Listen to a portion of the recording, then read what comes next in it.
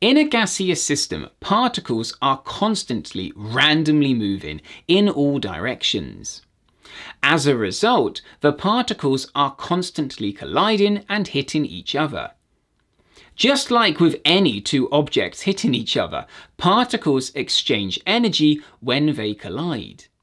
This energy comes from the speed with which the particles are moving. The faster two particles are travelling when they collide, the more energy that there is involved in the collision between them.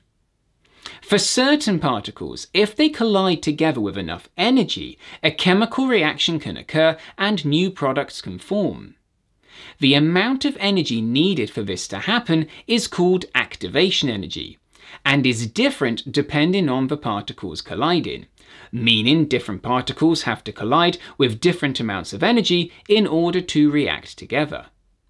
As a result, different reactions have different activation energies.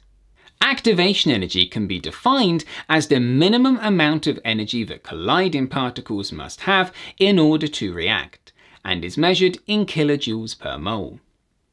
Sometimes particles also need to hit each other in a very specific way in order to react.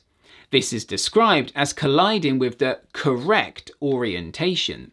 This is a slightly more advanced idea, however, and is covered in a separate video and on chemistrystudent.com. Check the links in the description below. Most of the time particles collide, nothing happens, as they simply don't collide with enough energy to reach the activation energy required. These collisions are referred to as unsuccessful or ineffective collisions.